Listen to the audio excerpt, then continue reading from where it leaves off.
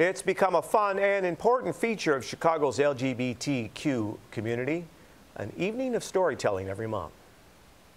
That's letting people share their lives and feel connected to others. As part of our celebration of Pride Month, we are taking you to Outspoken at Sidetrack in North Halsted.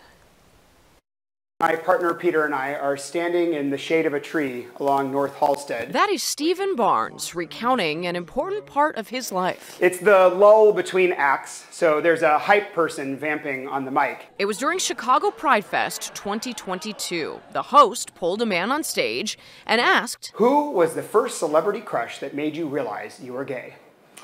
Without missing a beat, I lean over to my partner and I whisper in his ear, "Tommy the Green Power Ranger."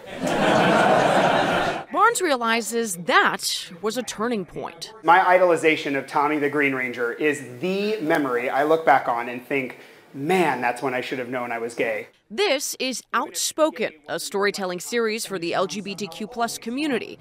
Archie Jemjun is the curator. I think storytelling is like, it brings to people what church used to bring to people. Like, you get together, you confess a little bit, you share and find community here. But my 8-year-old feelings for Tommy put me squarely in the Born This Way camp. In 2024, Outspoken is celebrating 10 years.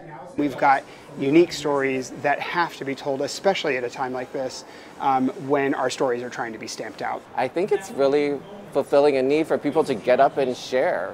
That's what keeps it going, is that we have people that still want to tell their story. People like Sammy Hasten.